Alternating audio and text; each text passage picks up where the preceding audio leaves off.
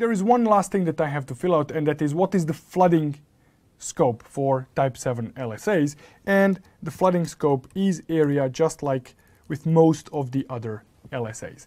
So this pretty much concludes this particular table, but we have one more to fill out. Now, this other table that we are going to be working on is going to be the table that deals with OSPF area types. So the way this table is going to work is I want to pay a great deal of attention to the behavior of the default route in OSPF, because default route in OSPF is something that is an area of concern for many students, because it's not exactly straightforward the way default route behaves in OSPF. So here we are going to list what is the possible area, what are the possible area types, what can they be. We are going to look at what are the LSAs allowed in this area, and then we are going to see the behavior of the default route. Can we have the default route in this type of area? Can we generate the default route only into that area type without actually affecting any other areas? Is it generated by default? That means when I create this area type, is the default route going to be generated by default without any intervention? And when we generate the default route, how do we generate it? And what type of route is it going to be? Is it going to be carried by type 1 LSA, type 2 LSA, 3, 4, 5, 6, 19, whatever the LSA type might be?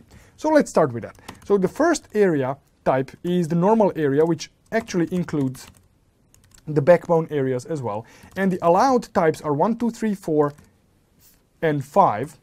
And the default route is allowed to exist, but it cannot be generated only into this one area. So when you are creating a regular area or the backbone area, you can have a default route in that area, but you can't have the network that, for example, has two areas, like say area 0 and area 5, that are both normal areas, and you say that, okay, I'm going to have default route in area 5, but I don't want it in area 0. You cannot do that easily.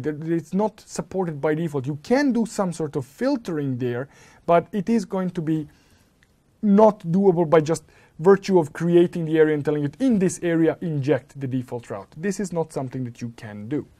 Now, when you create the normal area or the backbone area, the default route is not generated by default. But what you can do is you can create an area. Actually, let me not type the whole thing. You can create a default route if you are using default information originate, and you can have this always keyword. Now, this is a very important thing to understand.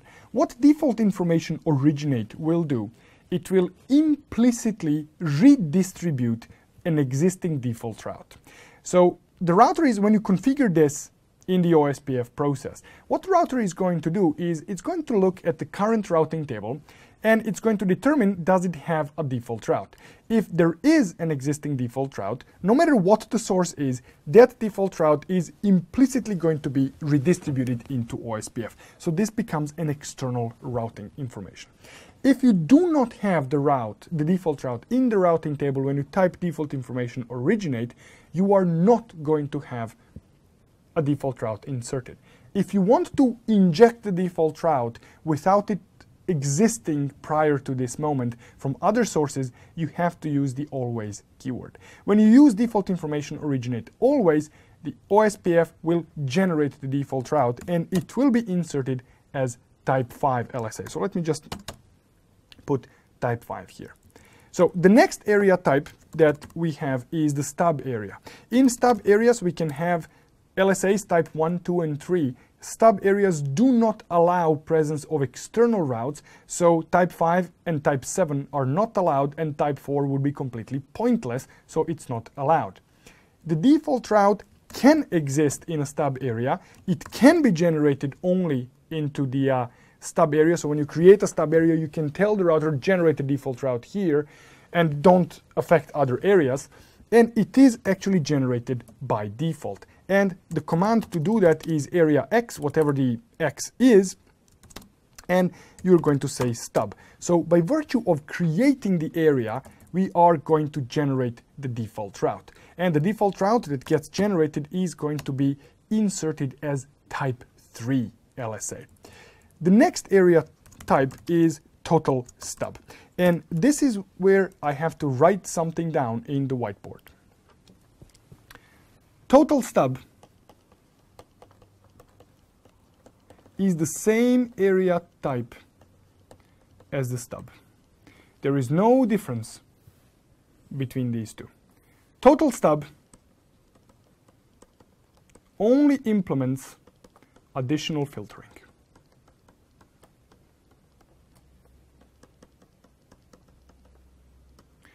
The reason why I'm saying this is that you could be faced with a task in your lab that says, create area 155 and do not make it stub. And then there are certain instructions and you realize that making this a total stub would actually solve your problems. And you say, oh, I'm not going to make it a stub, I'm going to make it a total stub. You just failed the task. Because when the task says, do not make it a stub area, that means do not make it a stub area. Total stub is a stub area with additional filtering. To illustrate this, I'm going to use a network that by now may look a little familiar.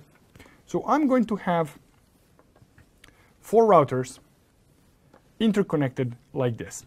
Now, these are my ABRs. So this is going to be R1, R2, R3, and R4. Now I'm going to have 2 loopbacks on R1. So this is going to be loopback 0, and this is going to be loopback 1. Now, this is going to be area 0, and this is going to be area 2, 3, 4. Now, this is going to be the configuration on area 234 on R4. So I'm going to say router OSPF1. I'm going to say area 234 stub, and then assume that there are network statements in place, but save me the trouble from actually having to type them out. So this is the configuration here. Now, the configuration on my, let's say, the configuration on my R3, let's say it's this, and let's say that this is the configuration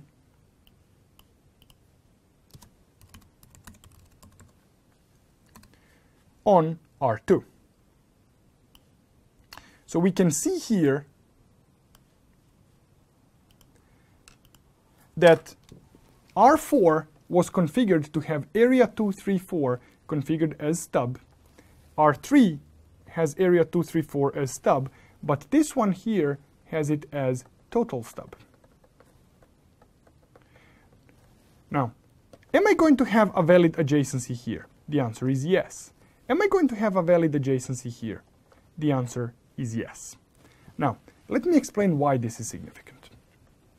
Let's say that loopback 0 was advertised in area 0 as an internal route.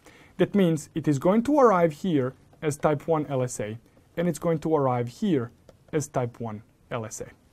Now, both R2 and R3 are generating the default route. Why are they generating the default route? Because this is what stub does.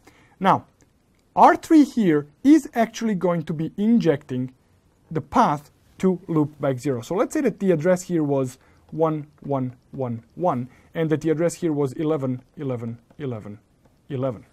So what I'm going to be getting from this router here is also 1111/32, but this will not be injected from this side here. Why is it not going to be injected? Because of this no summary means that no type 3s will actually be allowed. Well, no type 3s except for one. This type 3 is actually allowed to go in, but no other type 3s are going to go in. So this one here is going to be filtering the path to 1111. So the actual path that the traffic to 1111, if I did a trace route from R4 to 1111, the path will take me this way. So this is the way I will reach 1111. But let's say that I actually redistribute this into my OSPF. So this is now going to be advertised to R2 and R3 as type 5 LSAs. Now, type 5 LSAs are not allowed to go into the stub area. This is what stub area does. It does not allow type 5 LSAs. But because I do have a default route here, if I am to reach 11, 11, 11, 11, the path will actually be load balanced. Now, two things to take out of this. One is that router configured as stub here actually will form an adjacency with the router that is configured to be no stub. And the second one is, please take a very, very close attention at what got advertised here and what got advertised here. This is something that you need to know and understand fully when you go to the lab, because this could cause you to not pass the exam. So what is allowed in a total stub area are type 1, type 2 LSAs, and I'm just going to indicate here that some type 3s are actually allowed, and this is going to be the default route. The default route is allowed. You can inject it directly into the area. It is generated by default, and it will be type 3 route, and the configuration is area X stub no summary.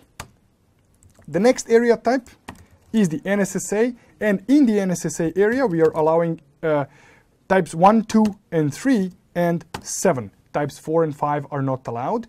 The default route can be is allowed in the area. It can be injected directly into the area, but it's not injected by default. If we inject it, and the command for that is area X NSSA default information originate.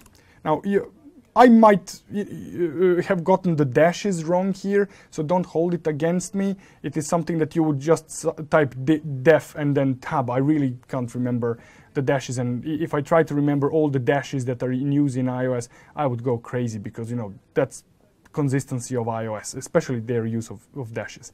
So when you enter this, what is going to be injected is going to be type 7 with the default route. And similarly to a total stub, we have a totally stubby, not so stubby area, so totally stubby NSSA. And similarly to the previous example, what we are allowing here are types 1, 2, 3, and 7. Now, the only type 3 that is being allowed is the default route. All others are being filtered, and the default route is allowed. It can be generated into the area, but in this case, it is actually injected by default. And there are two ways of doing it.